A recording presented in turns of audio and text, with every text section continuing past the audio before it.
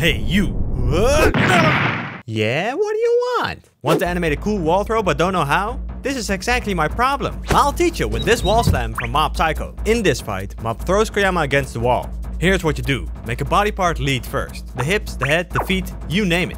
Speed lines are a-okay. Remember, if the character's moving left, the speed lines go in the opposite direction. It's friction, baby. Flatten the character out. The faster he's flattened out, the stronger the throw is. Here they use 2 frames as in between before they flatten the character out. Camera shakes are highly encouraged. Now don't forget to destroy the object being smashed against. This gives the throw power. And like my uncle says, where there's damage, there's debris. Make the shit out of those debris. Okay, uncle. I'm sorry, I will. After the slam, make the time slow down. Make the debris fall real slow like. Slowing time down like this gives the audience time to react, since the throw itself is super fast. Dust adds impact too, but don't add it all at the same time. This confuses me. Make it come in steps. 1, 2, 3. Here Koyama's picked up because the internal bleeding is making the blood rush upwards out of his mouth.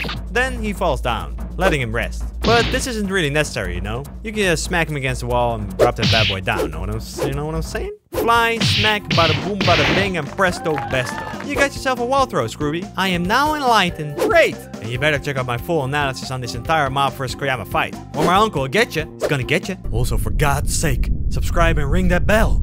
Or my uncle will get me.